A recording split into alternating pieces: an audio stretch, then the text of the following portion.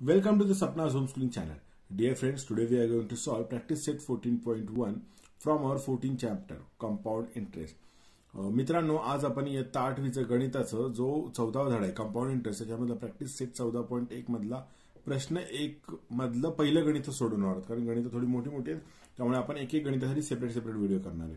तर इथे बघा क्वेश्चन 1 मधला जो फर्स्ट सम आहे ते काय दिले, प्रिन्सिपल दिलेले अमाऊंट 2000 रुपीज, रेट दिलाय % पर एनम 5% आणि ड्युरेशन दिलेलं आहे इयर्स मध्ये 2 इयर्स. आणि इथे काय करायचं आपल्याला, कंपाऊंड इंटरेस्ट आणि अमाऊंट दोन्ही पण फाइंड आउट करायचे. ओके, चलो लेट स्टार्ट. आता या सम मध्ये गिवन डेटा काय काय आहे बघा. तर प्रिन्सिपलला आपण पी ने इंडिकेट करतो. ओके, ते किती आहे, ₹2000. ओके, नंतर रेट पण दिलेला आपल्याला, रेटला आपण आर ने इंडिकेट करतो. तो किती आहे, ₹5 PCPA म्हणजे % पर एनम.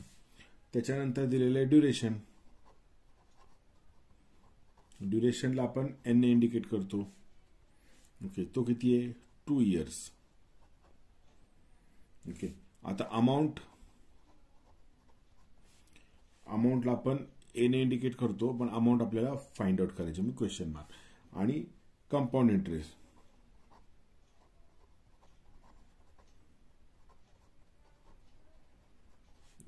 ओके, ते पण क्वेश्चन मार्क.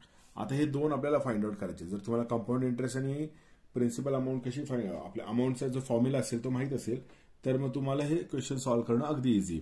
तर आपण आता फॉर्म्युला लिहूयात आपल्याला. ओके, त्याच्यानंतर इथे लिहायचं we know amount is equal to P the bracket 1 plus R upon 100 and bracket raised to N. Okay, मग आता इथे अमाऊंट पुट करूया सगळ्या. मग इथे बघा P किती आहे, 2000, ब्रॅकेटमध्ये 1 प्लस R किती आहे, 5 अपॉन 100 रेज टू N किती आहे, 2. ओके, तर मग आपण आता हे सॉल्व्ह करायचं आपल्याला. तर इथे डिनॉमिनेटर काय आहे, 1 आहे. आपल्याला ऍडिशन करण्यासाठी काय करावं लागेल, 1 चा डिनॉमिनेटर 100 करावं लागेल. मग काय करणार, न्यूमरेटर आणि डिनॉमिनेटर दोघांना पण आपण कितीने मल्टिप्लाय करणार, 100 ने. ओके, मग जेव्हा मी 100 ने न्यूमरेटरला आणि डिनॉमिनेटरला मल्टिप्लाय करणार तेव्हा डिनॉमिनेटर इथे 100 होणार, न्यूमरेटर पण 100 होणार, 100 × 100.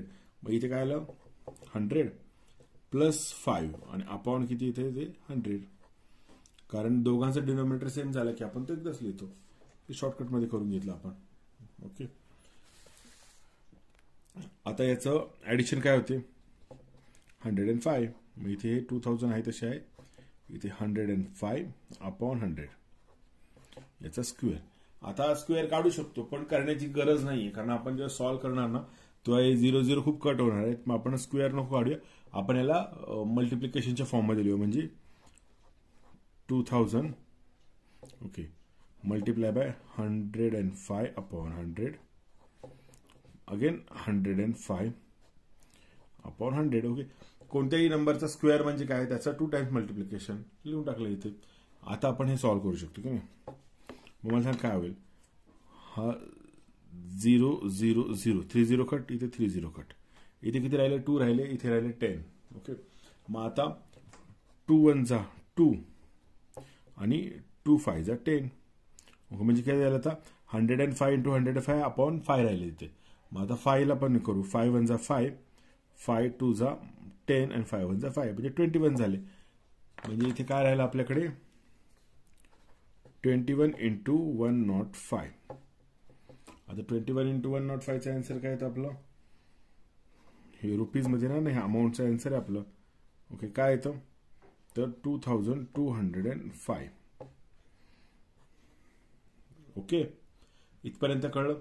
आता आपल्याला काय फाइंड आउट करायचं, कंपाऊंड इंटरेस्ट. चलो कंपाऊंड इंटरेस्ट फाइंड आउट करूया आपण. नाव compound interest, COMPOUND compound interest is equal to. Okay, मग इथे काय देणार, amount minus principal.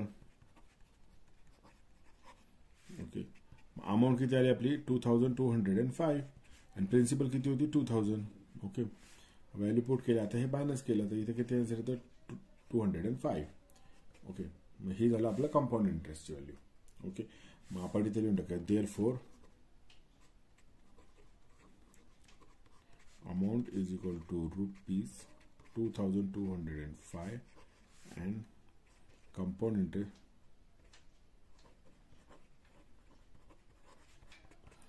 interest is equal to rupees 205. Okay मित्रांनो, आता व्हिडिओची लेंथ वाढू नये म्हणून मी इथे सेकंड क्वेश्चन सॉल्व्ह नाही करत, पण फर्स्ट क्वेश्चनचं जे सेकंड क्वेश्चन आहे ना, सेकंड सम, ते आपण नेक्स्ट व्हिडिओमध्ये सॉल्व्ह करूया. जर तुम्हाला तो व्हिडिओ पाहायचा असेल तर सपनाज होमस्कूलिंग चॅनलला सबस्क्राईब करून बेल आयकॉन प्रेस करा, म्हणजे जेव्हा मी व्हिडिओ अपलोड करेल तेव्हा तुम्हाला त्याचं नोटिफिकेशन मिळेल आणि वेळेमध्ये तुम्हाला तो व्हिडिओ पाहता येईल. Thank you very much.